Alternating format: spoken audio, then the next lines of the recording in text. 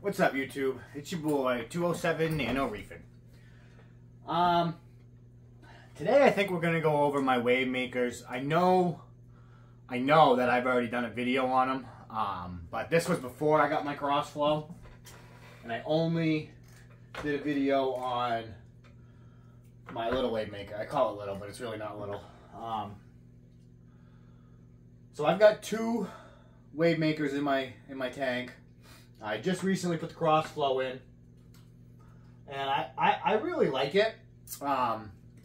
Like I said in yesterday's video, if you turn them both all the way up, it's way too much flow for my tank.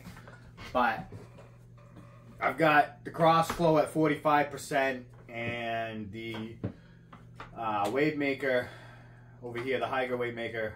Well, they're both Hyggers, but we got this one on a random, so I can't adjust the speed or anything. It's all completely random.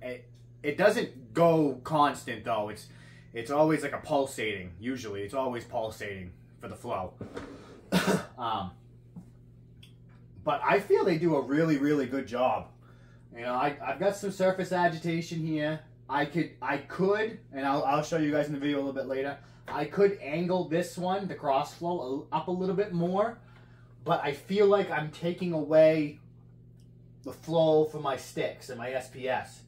Now, am I? I don't know. I'm sure it's still getting some flow, but it doesn't, to me, it doesn't look like it is when I have it angled up a lot more than that. I've been playing with them a little bit. I leave this one right alone.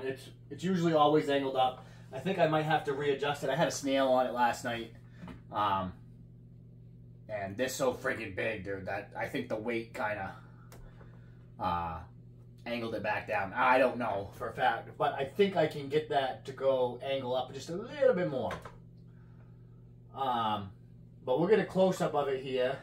But a little side note, my algae bloom is getting taken care of. I tell you right now, between the hermits, the emerald crab, and the urchin, and the snails, man, they are doing some work. That urchin, even though he's so small, he's completely just about cleaned this whole area. I still got some long stuff right here, but not even close to what I had before. Like, I'm going to say, don't quote me on this, but I'm going to say, I'm going to give it a week or two, and my tank will be fucking spotless. I really, really think that's how it's going to be. And Sunday, of course, I will manually remove some. So, that will be good. Yeah, so back to the Hyggers. This one, I've got them both on a random right now. But like I said, this one you can change the percentage. I got it at 45. Any more than that, I really feel like it's too much for this tank, and it's just gonna overpower everything. Now, maybe when my sticks get bigger, they might want more flow. I don't know. But they're both pretty simple to use. Both come with controllers. I can show you the controller, but I'd have to turn the lights on because one of them doesn't light up. They both have feed buttons that you can hit it, and then this one, the little wave maker, I call it, it will automatically turn back, so it'll turn off for 10 minutes and then it'll turn back on. This one doesn't have the auto turn on, so once you turn it off, you have to hit the button again to turn it back on.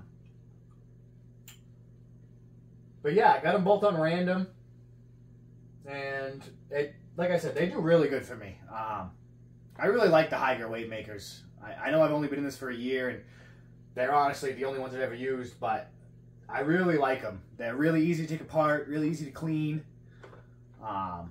really easy to use. I mean, if I could figure it out, anybody can figure it out, you know. The booklets help so much. This one was a little different. I had to figure out what buttons did what, but give me 15, 20 minutes reading that little pamphlet it comes with, that little book it comes with, and I figured it right out. It did take me a minute to put it in. I had it for almost a week, I think, and before I even put it in, and my buddy at Main Reef was picking on me. Oh, put the fucking thing in. So I did. But But yeah, so we'll get a little close-up of it here on both of them. And I'll let you see the surface agitation. Now, if you guys in the comments think I need more surface agitation, go ahead and, you know, let me know. Like I said, I can angle that one up more, but I really, really feel like it's taken away from the flow. Because the pus lepora is blowing right now. The polyps are blowing. If I angle that up, it kind of stops doing that. The GSP is getting it, but it don't really need the flow like the SPS does. So, and I've noticed on my Slimer too yesterday when I had that up angled more, the polyps didn't seem like they were blowing as much. So, like I said, it's going to be a trial and error thing for a little while here. Just trying different things. And if I have to, maybe I have to angle it and then turn this up 5-10% more. You know, I don't know. I have to try that. I haven't tried that yet, so maybe that's something I try next. But yeah, give you guys a close-up of it.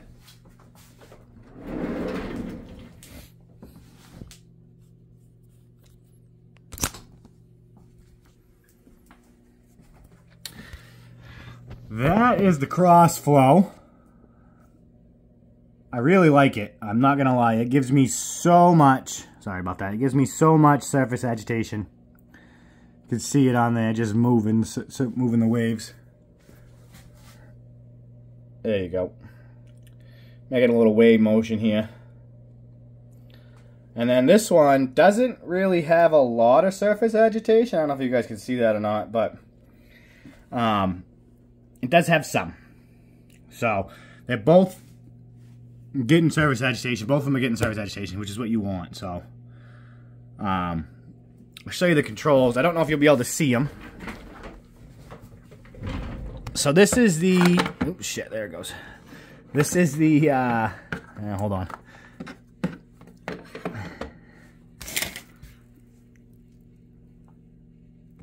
There we go. This one right here, is the Hygger Wave Maker.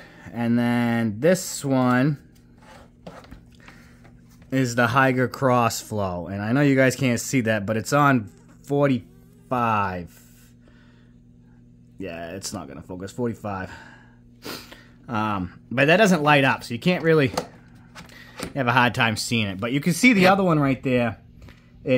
See those lines going up? That's the pulsating motion I was talking about, and that's the speed that it goes to. So the more lines you see, the faster the propeller is turning. Propeller is turning.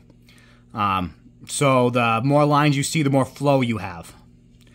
So, yeah. But that's the Wave Makers, guys.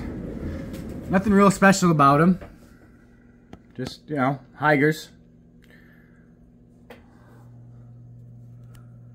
And that's the cross flow. I don't really know what that one's called. It's not the little one. It's not the 12 something. It's like the 24 or 28. I'd have to look it up. I really don't remember. But it's not the little one.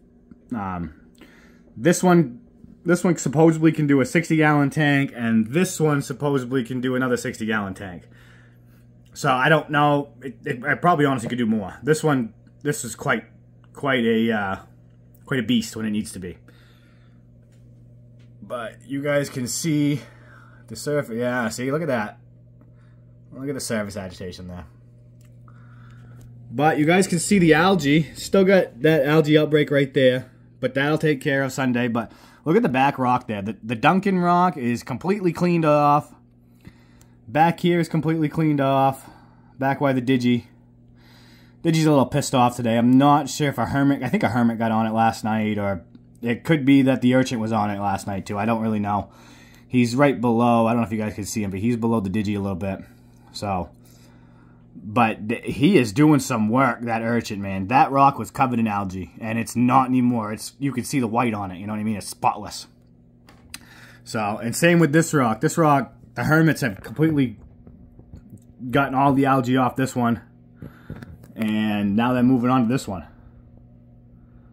You can see one right there under my Slimer, just hanging out. But I'll give you a little full view. Not that you guys, and you guys have seen this anyways, but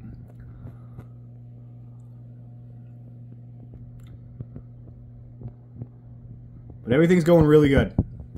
Really, really good. We're gonna get on track. I'm gonna test everything this weekend. My Hannah nitrate tester came in. Waiting for my phosphate one to come in. I just went and bought them all. I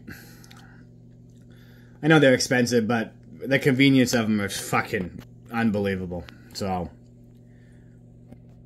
I'll test everything this weekend.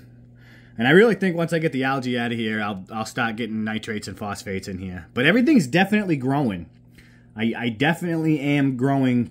The coral definitely is growing, because that bird's nest right there is definitely growing. I got some pictures when I first saw it, and it's got a couple more branches that's poked out, and the branches to the right there, the longer ones, have gotten longer. So the garf has definitely encrusted.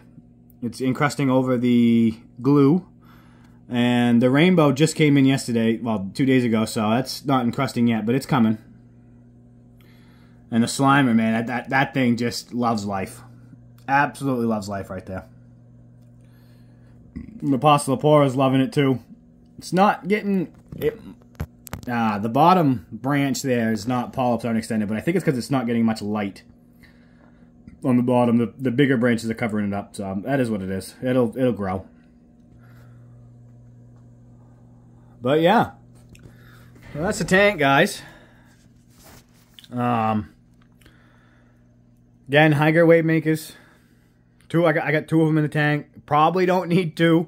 This one over here definitely cranked up, had plenty of flow for the tank. Once I put it in the right place or whatever, it definitely had enough flow for the whole tank. But I brought the cross flow in just for shits and giggles, really. And let's see, question of the day.